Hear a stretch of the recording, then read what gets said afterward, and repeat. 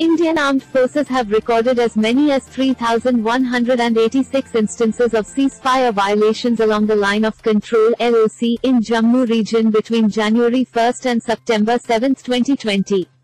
The data was furnished by MOS Defence Shripad Naik in a written reply to a query in the Rajya Sabha.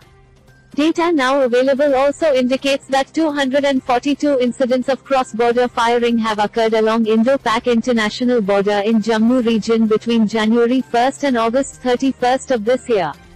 The Indian Army suffered 8 fatal casualties and 2 non-fatal casualties in all of these instances recorded till September 7. In addition, there have been 5 non-fatal casualties of Border Security Force (BSF) personnel along the LoC in Jammu and Kashmir.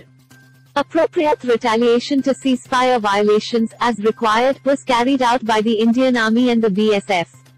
Indian authorities also took up all cases of ceasefire violations with Pakistan authorities through the established mechanisms of hotlines, flag meetings, Directorate General of Military Operations talks as well as diplomatic channels between the two countries.